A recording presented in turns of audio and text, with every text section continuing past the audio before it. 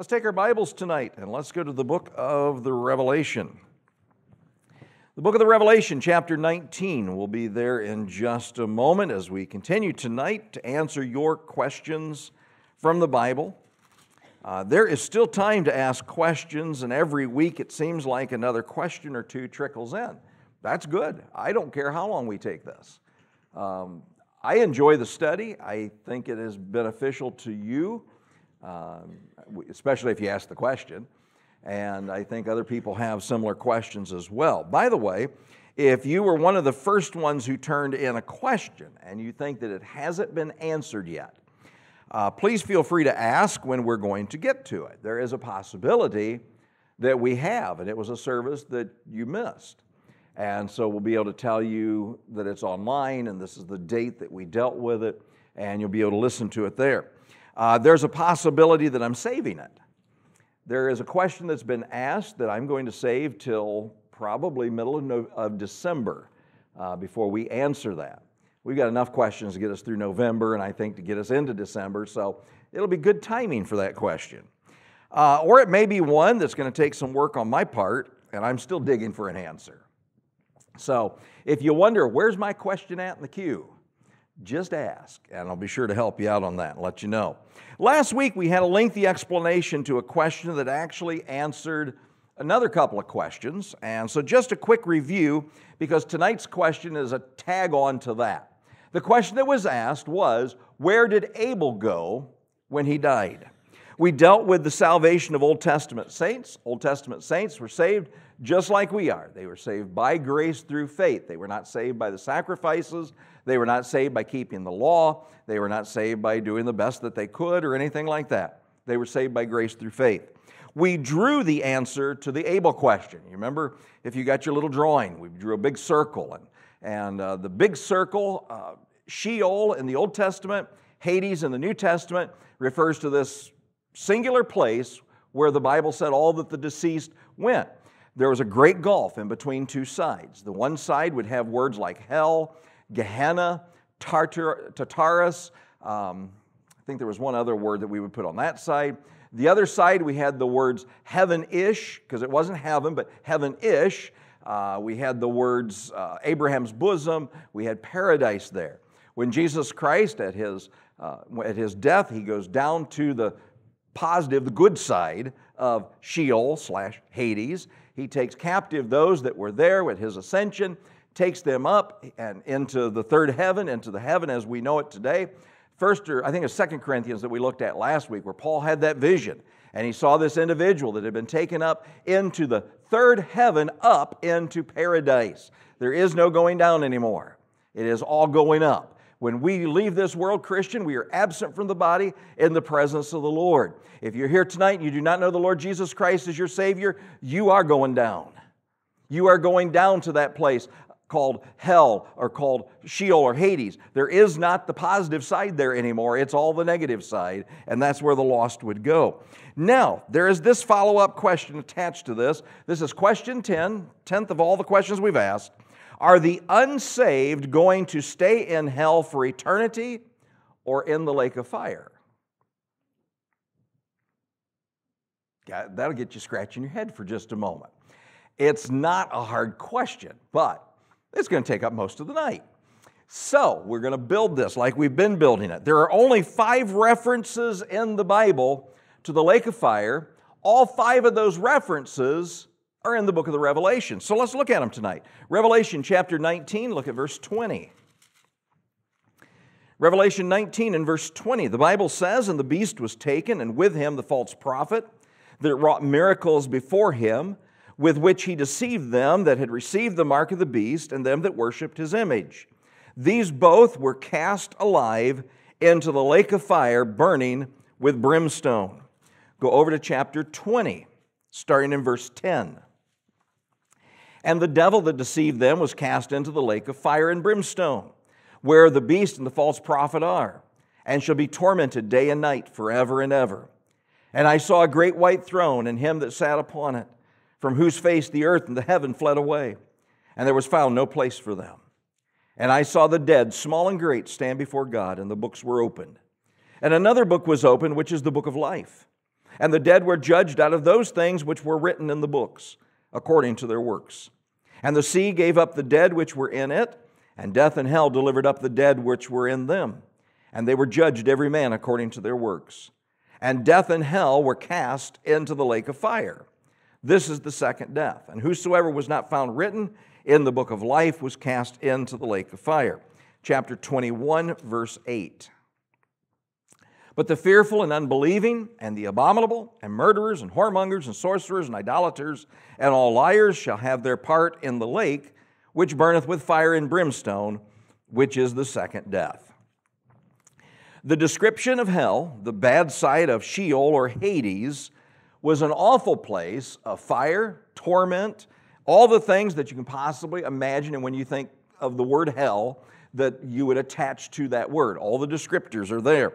The only way that I can put it is this: if hell is bad, the lake of fire would be worse. And as we'll see here in just a moment, the answer, and I'm not going to give you the answer.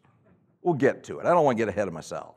Let's take a look. Let's build this. First of all, let's consider the first inhabitants of the lake of fire. The lake of fire is currently empty. But take a look here back to chapter 19 and verse 20. The first inhabitants, the Bible tells us, is the beast that was taken, and with him the false prophet. So the beast, the Antichrist, and the false prophet will be the first inhabitants of this place according to Revelation 19 and verse 20. There are always people who speculate, and speculation gets you into a lot of trouble, right? And the question is asked, where is the lake of fire? Now, if we were to answer the question, where is Sheol and Hades? The Bible tells us, as Jonah was 3 days and 3 nights, where? Middle of the earth. He's in the middle of what I just said.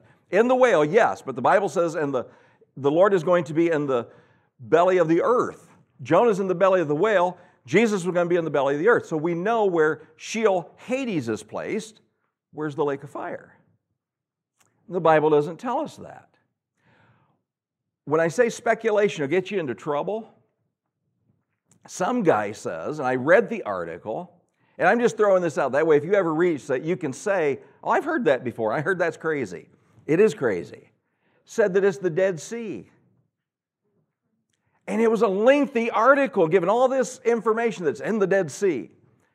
And I read the article, and it didn't make a lick of sense. This person just rambled stuff out and it was like just grab, plop, put it on the paper. It made no sense. The Scripture gives us no indication of where the lake of fire is going to be. Take your Bible, though, and go back to Revelation chapter 14. There might be a little bit of an understanding we can get from this. Revelation chapter 14, verses 9 and 10.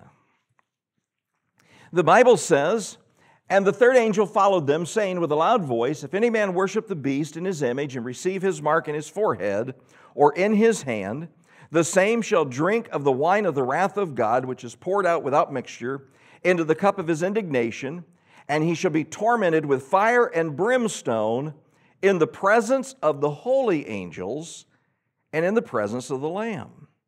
There's a ministry called Verse by Verse Ministry, and they write this. They said, notice the location of the place of eternal torment is said to be in the presence of the holy angels and in the presence of the Lamb.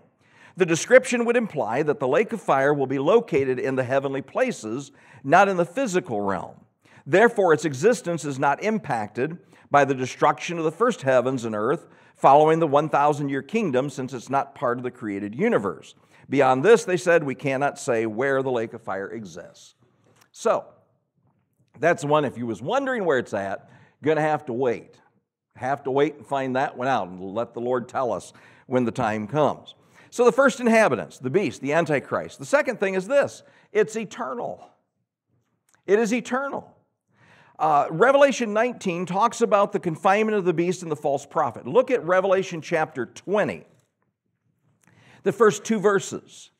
The Bible says, "And I saw an angel come down from heaven, having the key of the bottomless pit and a great chain in his hand. And he laid hold on the dragon, that old serpent, which is the devil and Satan, and bound him 1,000 years. The Bible tells us that Satan is going to be bound for 1,000 years. What will we be doing while Satan is bound? Millennial kingdom. So there's great things in store for us. We come back with the Lord in glorified bodies. We reign here on this earth with Him for 1,000 years. Satan is bound for 1,000 years. When Satan experiences final defeat after the 1,000 years have expired, verse 7, when the 1,000 years are expired, Satan shall be loosed out of his prison. Chapter 20 and verse 10 says then, look at the verse, and the devil that deceived them was cast into the lake of fire and brimstone, where the beast and the false prophet, what? Doesn't say where they were, where they are. And you say, well, what's your point? How many times have you run into people and they do not believe that if they believe in hell, they don't believe that hell's eternal. They believe that hell is annihilation. They say, oh, a good, loving God would never send somebody to an eternity in that kind of torturous torment and all that. That's not possible. If anything, a person is going to go to hell, poof, they're burnt up, they're gone. It's not what the Scripture says. The Bible teaches for you and I as believers in Christ the eternity of heaven. Do you believe heaven is eternal? Well, if you believe heaven is eternal, how do you know heaven is eternal? We've not been there, so how do you know it's eternal? The Bible says so. Doesn't the Bible tell us also that hell's eternal? You can't believe in one place without the other because it's the same book that tells you about them both. And the same book tells us that both are eternal. So here we have the eternality of hell, or actually, technically, the eternality of the lake of fire. Here's the third thing, the timing of the events. Let's go to John's Gospel, chapter 5. John chapter 5. Let's look at the timing of this. In John chapter 5, starting in verse 25. The Bible says in verse 25, Verily, verily, I say unto you, the hour is coming, and now is, when the dead shall hear the voice of the Son of God, and they that hear shall live. For as the Father hath life in himself, so hath he given to the Son to have life in himself, and hath given him authority to execute judgment also, because he is the Son of Man. Marvel not at this, for the hour is coming in the which all that are in the grave shall hear his voice, and shall come forth, they that have done good unto the resurrection of life, they that have done evil unto the resurrection of damnation. Will everybody be resurrected someday? Everybody? Everybody. Why will all be resurrected? Because Jesus Christ is resurrected. And He is the first fruits of all who will be resurrected. Not just the believer, but of all of humanity, of all those created in the image of God. So someday, the Bible tells us that there will be the resurrection of the bodies of the lost. At death, the soul goes to eternity. The body is left in the grave, or the body is cremated and left in a jar, or a person has been burned up in a fire, or they have been blown apart in an explosion somewhere, or they were buried at sea and they are now shark food, or some other scenario. You say, how in the world is the Lord going to be able to put all those parts back together? Seriously? How did He create man? How did He create the woman? I don't think the Lord's going to have any problem, do you? So a body that has been dead for thousands and thousands and thousands of years, the remains of, they're dust. Erosion has taken place. Who knows where that person got washed out to? God's not going to have any problem putting it all back together again. The first resurrection that the book of the Revelation talks about is all about the believer receiving their new body. What's our new body going to look like? We like to speculate that, don't we? Short people think, I'm going to be tall. Bald people say, I'm going to have hair. Fat people say, we're going to be skinny. We go through all these different scenarios. What are we going to look like? Go to 1 John chapter 3. 1 John chapter 3.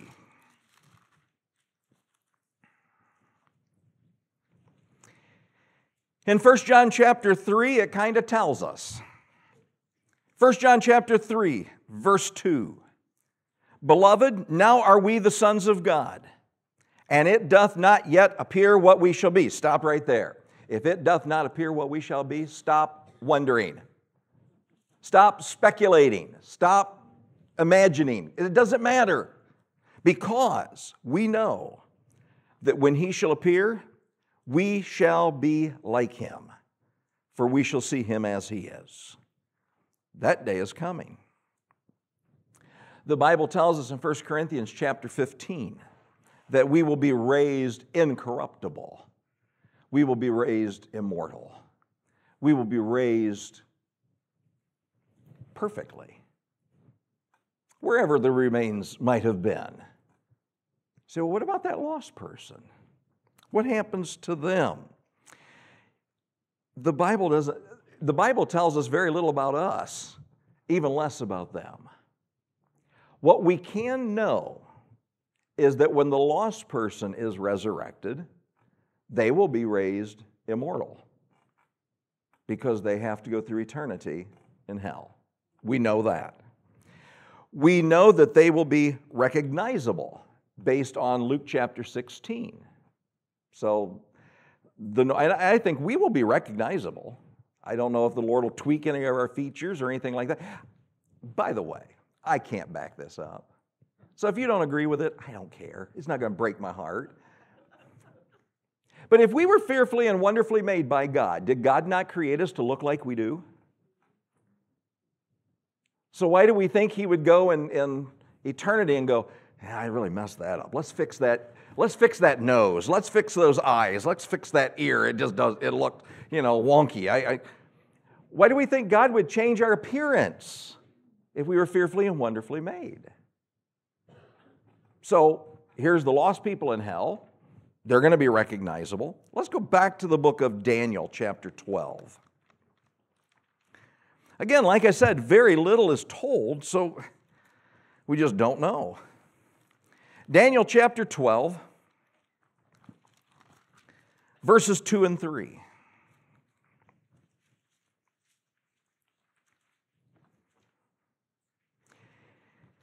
In Daniel 12, verses 2 and 3, many of them that sleep in the dust of the earth shall awake, some to everlasting life, some to shame and everlasting contempt. They that be wise shall shine as the brightness of the firmament, and they that turn many to righteousness as the stars forever and ever. That's very nonspecific, but yet isn't it beautiful? And wouldn't we kind of think that the opposite would be true of the lost person? That the body of the unbeliever is just the opposite of this description? Again, not specific description, but a horrific description in contrast to the beautiful description of what the Lord is going to do for the believer in Christ. Let's go back to the book of the Revelation, chapter 20.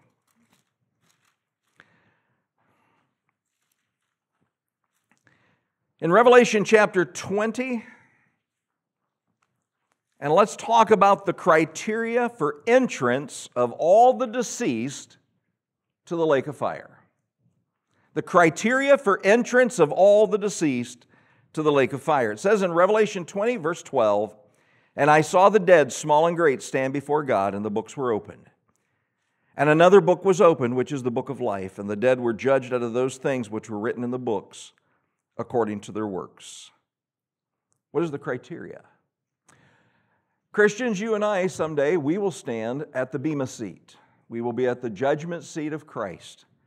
It has nothing to do with our salvation. That has already been covered in the blood of Christ. That has been judged. Our sin has been judged. Everything's been taken care of in Jesus Christ. So when we stand at the judgment seat of Christ, it isn't for the Lord to put our works in a basket and say, well, is it going to weigh out for him? How's it all going to work? No, we're saved.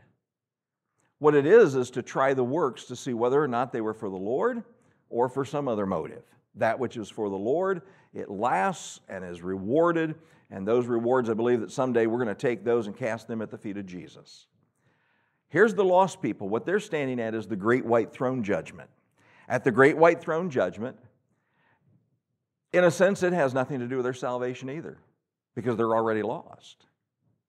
And the Lord has the book of life, and He has the books that record their works. And you say, well, what's the book of life doing there? Don't you suppose that the Lord is going to open up that book and show them, your name's not here. Your name is not here. So now we turn to these books. And the Bible says that they will be cast into the lake of fire forever. We cannot even wrap our minds around. We can't wrap our minds around what it's going to be like to go to heaven. But we cannot wrap our minds around the horror of the great white throne judgment. Every lost person will be there someday. There's no escaping it. And the Bible says that those individuals that are there, the descriptions that we saw last week of Sheol/Hades and the hell side, the Tartarus side, the Gehenna side, all of that gets thrown into the lake of fire. So it's like we're going from bad to worse for all of eternity. The criteria for entering into heaven or into hell is always based upon what you've done with Jesus this side of eternity. Every person that is in heaven has one thing in common. And it's not that they were the best person ever that walked the planet. It's not that they were a great individual, that they were just so nice once they got saved. You've met some Christians that aren't real nice, haven't you? And I mean, they just haven't been real pleasant to be around. And you've met some lost people that are just a joy to be around. You enjoy their company. You're not in heaven or hell on that criteria. You're in heaven or hell based on whether or not your name's in the Lamb's Book of Life. The only way your name's in the Lamb's Book of Life is if you've trusted Jesus as Savior. That's the register that'll be checked. Nobody gets into heaven whose name isn't there. Nobody gets into heaven some way around Jesus Christ. Nobody. As you consider this lake of fire, look in Revelation 21 and verse 8. The fifth question, or the fifth part of this answer, really, we want to look at the source of the fire. The fearful and the unbelieving, the abominable, and murderers and whoremongers and sorcerers and idolaters and all liars shall have their part in the lake of fire which burneth with fire and brimstone, which is the second death.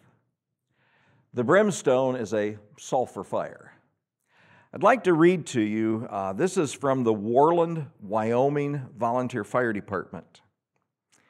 And this is what firefighters write about a sulfur fire.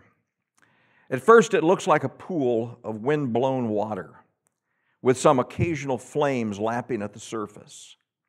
Then you realize that what you're looking at is all flame. There's a burning sulfur mound. If you've ever been to a large landfill or even driven past one, then you're familiar with the smell of sulfur. It's rotten eggs, hydrogen sulfide. Sulfur is also flammable and difficult to extinguish. In fact, a few books of the Bible use it to describe hell. I thought that's pretty neat that a fire department's recognizing that. You may be familiar, they said, with fire and brimstone. Brimstone being burning sulfur. Not only are you subject to eternal damnation and inextinguishable flames, but it also has the stench of the rotten eggs. The smoke produced by this fire is dangerous. When sulfur burns, it produces sulfur dioxide, which turns into sulfurous acid when it comes in contact with water. That means that it can be deadly if you breathe it into your very moist lungs. They had a picture of a sulfur fire at the Texas Gulf Sulfur Plant in Worland, Wyoming. And I was gonna put it up so you could see it, but for a minute video, I didn't want to go through all that. But look it up sometime. You can go online and look it up. It was the most eerie thing to see. Where the sulfur was at that was on fire, it did look, when the Bible talks about a lake of fire, it looked like water moving. And it's all fire. And then all of a sudden, out of the midst of it were these columns of fire just shooting up to the sky, and you just never knew where those columns were going to be at. And then there were places of absolute darkness in the midst of that fire. And then all of a sudden, the pool of flames would just roll right over those areas of darkness, and the darkness shifted. And the guy that was videoing it, the firefighter, he had on his apparatus, his air apparatus, and you could hear it as he's videoing it. And then every once in a while, the little alarm would beep, and you'd have to shake it and wake it up and everything, let it know you're okay. And he just kept videoing this thing. And as you looked at that, and it wasn't that huge of an area. I mean, it was big. Looked maybe like the area of the whole church, if you was to look at it from the sky, something about that big. But it was horrific. And you imagine a place that could contain millions of people from the centuries. And this bottomless lake of fire, where those who have rejected Jesus Christ as Savior will suffer forever, with no escape, with no reprieve, with no opportunity after time served to get bumped up. They're there forever.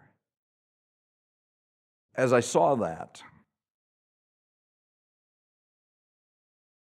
if that doesn't make you want to tell people about Jesus, I don't think anything would. Because that's where every lost person is headed. Your lost family member, a lost spouse, a lost neighbor, a lost coworker. That's exactly where they're headed. And they could be headed there a lot faster than they think. Take your Bible, if you will, go to 2 Peter chapter 3. The final question under this main question is this: will the unsaved stay in hell or for eternity or in the lake of fire? And obviously it's going to be the lake of fire. My question is, why? Why transfer hell into the lake of fire? Perhaps here's an answer. 2 Peter chapter 3, verse 10. The Bible says, "But the day of the Lord will come as a thief in the night, in the which the heavens shall pass away with a great noise, the elements shall melt with fervent heat. The earth also and the works that are therein shall be burned up. Seeing then that all these things shall be dissolved, what manner of persons ought ye be in all holy conversation and godliness? Looking for and hasting unto the coming of the day of God, wherein the heavens, being on fire, shall be dissolved, and the elements shall melt with fervent heat. Nevertheless, we, according to his promise, look for new heavens and a new earth, wherein dwelleth righteousness." Perhaps this lake of fire is there because of the renovation that is coming to this earth and the heavens in preparation for the new heavens and the new earth.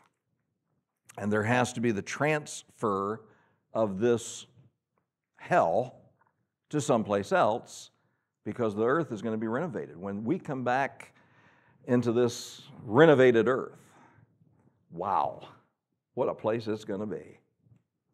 What an amazing new creation that God's given us to live on for eternity. Remarkable. Tonight, the obvious application of this is found in the fact that if we know Jesus Christ as our Savior, this is something we will never experience. Never going to experience it, not even a little bit. Catholicism teaches a purgatory. They teach a limbo. Those are unbiblical teachings. There is no such a place as either one. And it's straight out of Catholicism's doctrine. It is a created doctrine. The Bible teaches an eternity in heaven or an eternity in hell. And where you spend that eternity at all depends on Jesus. And if we know Christ as Savior, we need to be telling others about Christ. And here's something, sometimes you'll hear a comparison like this. People will say, well, as a Christian, we have got our hell on earth, and then we've got heaven for eternity. And to the lost person, you may have your heaven on earth, but you're going to have hell for eternity. Christians, if you ever say that, wash your mouth out with soap. This is not hell. Not even close. And it sure ain't heaven. So this isn't heaven for the lost, and it's not hell for the saved. This is earth. Welcome to our world. Heaven and hell is an eternal thing. And the wonders and the glory of heaven is as undescribable as the horrors are of hell. And tonight, do you know for sure, beyond any shadow of a doubt, where you're going to spend your eternity? If you say tonight, well, I don't think anybody can be sure. What hope, first of all, what hope would there be in that? To go your entire life and go, well, I sure hope I'm going to make it. I hope I'm going to make it. I'm just holding out, hoping for the best. That's got to be a horrible, horrible way to live. 1 John chapter 5 and verse 13, the Bible says, by this we know that we have eternal life. Knowing it. And if we know beyond any shadow of a doubt that we have eternal life, now there's hope in that. And it's not a hope, well, like we hope tomorrow's going to be a nice day, or hope the sun's going to shine, or hope it's not too cold. It is a hope that has assurance, and it's confidence because it is based in the promises of the Word of God that the Lord gave us to cling to. We have the hope of knowing that heaven is in our future and that we are saved if we have trusted Jesus Christ as our Lord and Savior. But if you're here tonight and you've never trusted Christ as Savior, you don't have that hope. Your hope actually, technically, I guess, would go the other direction. And your hope's in eternity in hell. And it is with the same assurance and confidence that we can say that without Jesus Christ as your Savior, that is where you're going. But, there's good news, lost person. And that good news is Jesus Christ, who is not willing that any should perish. Put your name there. He's not willing that you would perish. He is not willing that you would go to hell. He is not willing that any should perish, but that all should come to repentance. Jesus Christ died on a cross for your sins. He took the pain, the punishment, the humiliation. He took it all. He took your sins upon Himself. His blood is what was necessary for your sins to be atoned for before Almighty God. It was the blood of His own Son that had to be offered up to the Father. For you, for me. And you can sit here tonight and say, well, I've got my way. Everybody's got their own religion. Well, I agree. But there's only one relationship that'll get you to heaven. Religion will take you to hell. Do you realize the Baptist religion will take you to hell?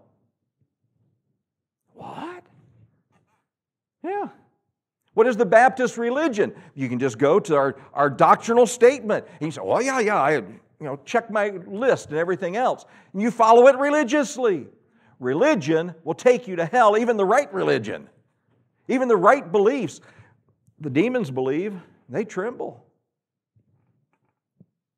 Nobody wants you to be religious. They want you to be right with God. And that's the only way possible is through Jesus. Lost soul, tonight, would you trust Him as Savior? With our heads bowed and our eyes closed tonight. Lost person, how can we say it any more plainly? That God loves you. And that God wants to save your soul. And what He has in store for you for all of eternity is beyond your imagination. And what He has for you now in this life is beyond imagination. Tonight, lost soul, do you believe that you're a sinner that needs to be saved? If so, tonight, you can call upon the name of Jesus and be saved. Can you pray something like this? But it's got to be not my words. Please do not think that. This has got to be an expression from your heart to God because God is looking at your heart. Do you mean this? Can you honestly pray tonight and say, dear God, I am a sinner, and I know it, and I deserve hell? Can you honestly pray that? Can you honestly pray tonight, God, I don't deserve salvation. I don't deserve to be loved by you. Can you pray honestly tonight, God, I do believe that Jesus loves me,